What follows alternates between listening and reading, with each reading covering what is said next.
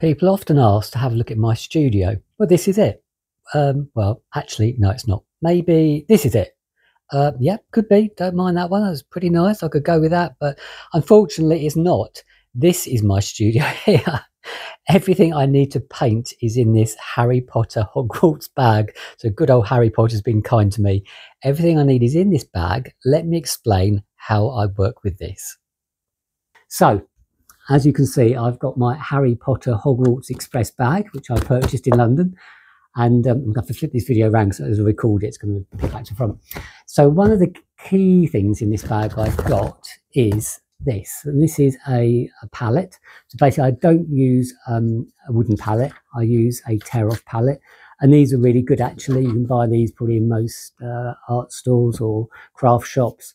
And they're just kind of pages that you tear off. Basically they're kind of wax finished, and the paint will stay dry on quite a long, whatever kind of paint you use, it will stay dry and usable for a long time, so they're quite good. Next thing I've got in here is one of my trusty beakers. Great to draw circles with. Don't use a compass or anything. I've got a couple of these in here, but this is a small one, so if you've seen some of the other works you'll see it's a great size to use, always very useful. One of the other things, of course, I've got is a little mixing palette here. I usually buy these plastic ones that are stuck together, but great. I mean, they're supposed to be disposable, but I tend to hang on to these for years, to be honest. If you are going to use these, tend to use the same colours in each palette, so you don't contaminate or anything like that. Even though these are really dry, sometimes when you put water in them, you do get a kind of a bit of a wash off the previous one. So, yeah, so always keep colours, same colours in each individual one. Doesn't really matter what way you put them in, to be honest, whatever you feel comfortable with. Other people will say you have to put them in a particular rotation. I say go whatever you feel. So those are quite useful. A deeper one as well is quite useful, mixing more paints. This is a deeper one, so that's quite handy. You can get more paint in it. The other thing that is really useful is masking tape. I don't know what you call it in other places around the world. Traditionally, it's used for like decorate. It's a bit similar to duct tape, if you're familiar with that. So basically, it's a kind of a sort of semi-stretchy tape, really. It does stick, but it doesn't stick too much. So if you want to put this on a canvas, on a piece of paper to mask off an area that you don't want covered in paint, it's great. You can just put it on, tear it with your hands. You don't need scissors or anything like that. And really useful thing to have. Get these in lots of different sizes. This is quite a thin one, but you can get them really, really thick. So masking tape, that's what masking tape we call it in the UK. I don't know what you call it other places. This isn't actually anything I use to paint, but as with all creative people, we have our sort of weird lucky charms and things. I've got a little painting Mickey here, if you can see that. So if you're familiar with my photos on Instagram, Mickey nearly always makes an appearance. And I found Mickey in a car park many, many years ago. I opened my door one day and I was going shopping, and poor old thing, he was just on the ground, all getting soaking wet in the rain. There was nobody else around, and I thought, well, why not? I'll rescue him. So I've rescued him, and he's always been a painting partner of mine. He always sits on my table when I paint. One of the other things, this is a weird one, but it's a very useful thing to have on standby, actually. Toilet roll. Or if you're in the UK, a loo roll. It's going to be common. So basically, and I learned this one actually from Nancy Kaminsky, one of the great kind of TV painters years and years ago. She always used to have toilet roll. And it's so useful to have on standby. Even if you don't think you're going to use it, just have it on the table next to you or somewhere, because you don't know the amount of times I've spilt water, spilt paint, splashed something. You've got it there to hand to mop up straight away. And of course, also you can use it as part of the actual process for painting, to dab on stuff and things like that. So it's very, very useful thing to have. Sponges. Now these are natural sponges I've got here. So these are two of my natural sponges. I pick up these, well, I used to get them on eBay, to be honest. They used to be really, really quite cheap. I mean, these days they're probably quite expensive, but you can get them, you know, like a pack of 6, something like that. Get them in different kind of textures. These are quite large ones with big spaces, and they're fantastic. Now, the weird thing about natural sponges is, as soon as you start to wet them, they would disappear. They really go really tight and really squishy, just like you expect. But unlike a man-made sponge, you can actually rinse it under tap. And I use watercolour and I mainly use acrylic. You can rinse the paint and you'll find it will come out absolutely clean. You won't get any residue left on an actual sponge. Whereas if you use a man-made one, this is one I haven't actually used this, but I've kind of chopped them up. If you use a man-made one, you will get residue and you're really stuck with that kind of consistency, really tight. So, you know, if you want to use like a texturing or anything like that, a natural one is always 10 times better. So always use natural sponge if you can. Palette knife, always useful. I don't spend a lot of money on palette knives. I've got a couple of, I've probably had for about 10 years now. Wooden handle one with a metal blade to it. Nice sharp one. Look after your palette knife, don't get it bent or anything like that, otherwise you can't really use it.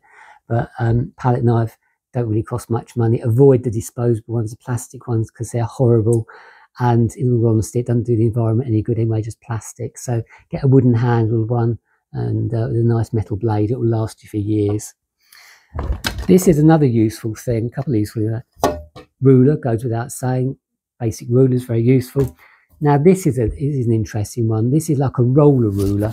So if I could show you this, if you want to measure something, if you want to use this on a piece of paper, you can actually set the rule here to whatever dimension you want. And as you roll down, you can see the measurement. So as you roll down there, it'll actually measure how far you've gone down the page, whatever. So that's really, really useful. So you can keep a nice straight line. If you want to do parallel lines, really, really good. And you see it's got like a roll on it there with the dimensions and the what's the word? I don't know. Gravitations or whatever. There we go. So that's kind of quite useful. I've got a big one and a small one. Pencil case. Seems pretty basic, but a see-through pencil case is really, really useful for the main reason that you can actually see what's in the blooming thing. You know, so many times you get all these fancy pencil cases, which are great, but if you can't see what's in it and you've got a bag full of stuff and you're looking for something, it really is so, so useful. So in here, I'll keep a couple of very light marker pens. In particular, I will keep usually some pencils, some pencil leads, because I tend to use mechanical pencil leads, so it keeps everything nice and safe. I'll keep a rubber, we put that eraser. If you're in America, rubber can mean something very different, but we won't go into that. So I'll keep that, pencil sharpener, all useful stuff. The other thing I've got in here, and these are really good actually, these are old ones, but I use always have a pack of Faber-Castell black marker pens. These are my old ones, but they're even old ones are quite useful, where they've kind of worn out and they're not quite as dark as you want them, because you can use them for shading and sketchy kind of stuff. Faber-Castell, really, really good make. They're not cheap, but you get a pack of these and they last you a good couple of years, so they're quite useful. Pair of scissors, always handy if you're doing collage work, stuff like that. Next thing I always have to hand is a Stanley knife. Stanley knife is so, so useful, but just be very, very careful with this because it is a very, very sharp blade. So just a tip for you, if ever you're using a knife like this or a craft knife, it ideally needs a retractable blade like this. So always, always have the blade retracted back so it's nice and safe after you've used the blade. But really essential piece of kit. You know, even if you want to cut something out for collage, or even want to sharpen your pencil if you can't find your pencil sharpener, anything like that, really useful thing to have. And also you can use it for masking tape as well. Lots and lots of tubes of paint. I've got System 3 by Daler-Rowney here. Even when I've used paint, I usually, if there's a colour particularly like this one, this cerulean blue, I really love this colour. So I'll keep the old tube there so I can always go back and have a look at that. A plug-in night light, don't ask me what that's doing, I've no idea what that's doing in there. Some metallic paints, which I've got. Oh, these were really good. I found these in an art shop going back a little while ago. If you're in the UK, Jackson's are quite good. They're a good art store in the UK. And they're actually, I've never seen them before. They're called Jelly Roll Bright White Pens. So basically, so it's a rollerball pen. So this is going to be back to front. It's a rollerball pen, but it's white ink. And I'd never seen white ink before. Didn't even know you could get white ink. So you can do like negatives kind of thing. So if you've got a black board or something, you can use these to draw with white. They come in different thicknesses, nibs. So really nice. quite good fun using those, and I've used them a few times. Umpteen pencils in here floating around. These are quite useful things to have. So when you buy your canvases, often you'll get these stuck, these wedges stuck pre-done in the corner of your canvas. They're stretchers basically. 9 times out of 10 I don't usually need to use stretchers, but it's always handy to have a spare packet just in case at the end of something you find your canvas has sagged a little bit, and then you can re-stretch it. If you ever have a canvas before you start painting it, a stretch canvas that has sagged or got any dents in it, a little tip for you: soak the back of it with water, and I mean a lot of water. You can run it under the tap, run it under the faucet, and you can soak the underside of the canvas with water. Tip it up, get rid of the excess water, let it dry naturally, or if you want, you can let it dry.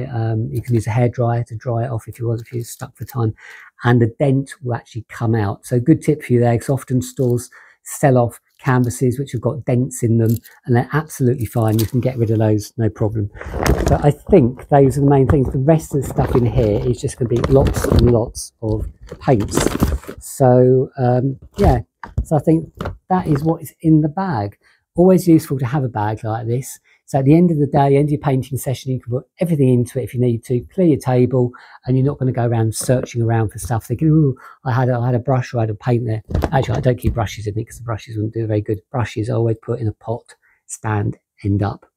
Another tip for you, if you're using watercolours or you're using acrylics, always wash your brushes in cold water. I once was chatting to quite an established artist, and he was complaining that his brushes were getting very clogged. And I said, well, what are you rinsing your acrylic in? What are you rinsing the brushes in? And he said, well, warm water and soap. I said, well, if you use warm water, it's going to solidify the paint on there. So cold water. I just use water. You can get soap, like a soap bar, to actually do it. Personally, I've never felt the need for that, and I think it's a bit unnecessary. But if you want to keep brushes absolutely pristine, you could do that. I always use just water. So there we go. So that's a quick look in the Harry Potter Hogwarts Express bag. So I think that might have answered a few questions for some people. But yeah, just a useful thing to have, really. So I hope you found that interesting, a few little tips and tricks along the way. So thanks a lot for sticking with me. If you've got this far, well done. And I shall see you in the next video. If you'd be kind enough to give it a thumbs up, it'd be great. If you want to subscribe to the channel, please do so. It doesn't cost anything, and you can get notifications, like I said, as and when you want. You don't have to get notifications, so you can choose exactly what you want to get. So you're not going to be bombarded, because you will get enough rubbish in our boxes and things as it is, and beeps and bombs on our phones. So there we go. So thanks a lot for your time. Hope you enjoyed that, and I'll see you in the next video. You take care now. Bye bye.